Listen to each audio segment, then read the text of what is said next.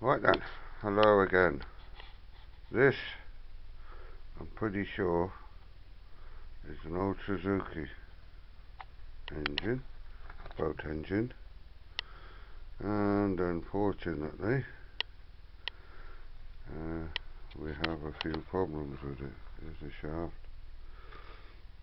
and a little 3-braid pop at the bottom. Now I'm going to have to do a strip down on this one because, as you heard of it, there ain't much compression.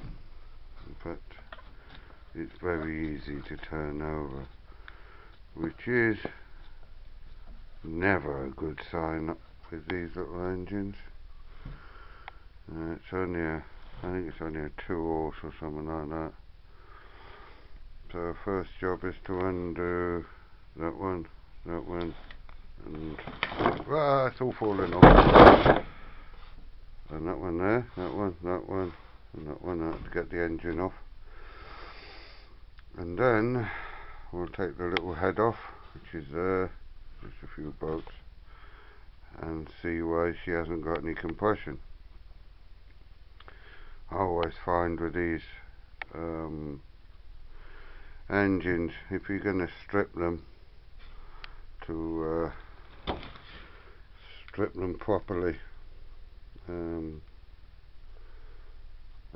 We know the electric will work because my neighbour has a unique way of starting this old girl up. I don't know if it's going to be worth fixing, but I thought I'd show you. You put a socket in there, right, and then try to start it up with an electric drill. So that's how bad the compression is. So there's something drastically wrong in there, so I thought I'll make this video and you can see it in a pile of bits. Well, this is what it's supposed to look like. Well, no, it ain't. There's guards that go around this. Yeah, but I don't know what he's done with them. But we shall see. And then on the back here is the little tiny carburetor. Pretty simple. That should turn, but it doesn't. There we go. It's just a bit stiff. That's the choke. See that little flap there? Choke's on, choke's off. So it can breathe through its little hole. Look at that tiny little hole there. I can't even get my finger in there, it's that small. There's a little piston in there going up and down. Sorry, a little piston that goes up and down in there. And that's it. So that there is a little hand throttle.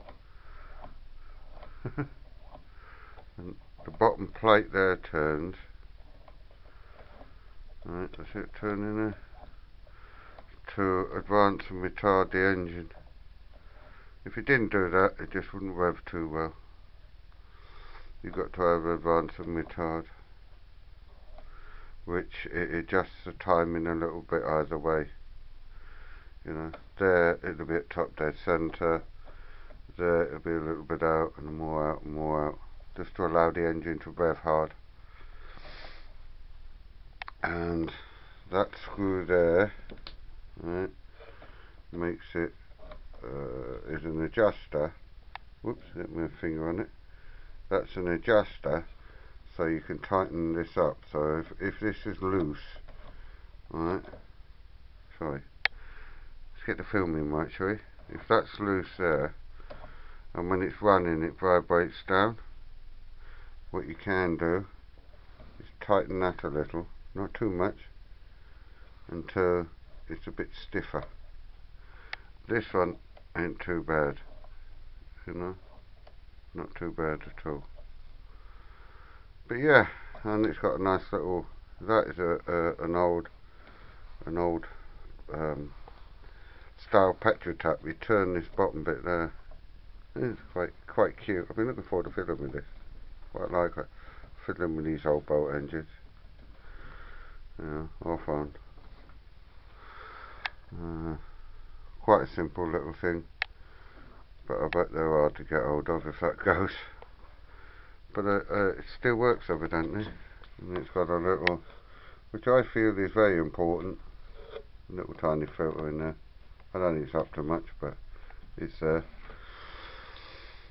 But with these boat engines you get all sorts of, you can see a little bit there, that little bit of rubbish stuck to it inside the tank.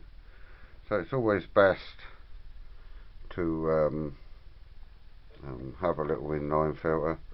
I have one on my 20 horsepower engine, which is over there, that blue one. That's already been on the internet, that one. That's had a rebuild and it's working well, but unfortunately last week I took it out and my fuel pump decided to fail on me. So I've yet found out that there's certain types of fuel pump to fit certain types of engine as well, so that's quite interesting. I thought they were pretty well standard, you know, so the ones I've seen. But no, you learn something every day. Still going well though, even though the rings are 2 piston rings on one piston and there's 3 on the other. It goes like a good one. These are old Seagulls I got that I bought, and they're going to need addressing, and this one is addressed. Nice bit of compression on that one. Very good. Goes like a trooper, that one.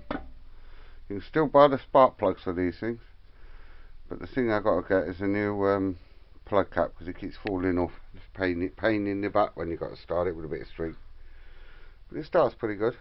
Nice simple carburetor. Little choke. Goes in. Oh, I like chokes like this. They're so reliable. No cables to bust, no electrics to go. My mate's got a 40 horsepower, I think it's a Johnson, and the what they call it, the solenoid's gone, and boy, that's going to cost him. I must ask him how much, but anyway, because the actual fuel goes through the solenoid and gets pumped into the carburetor, so that should be quite interesting, that one. But there you are. I shall get it into a pile of bits and update you on the video, and you can see what's wrong with the old girl, but we'll find out what makes it tick.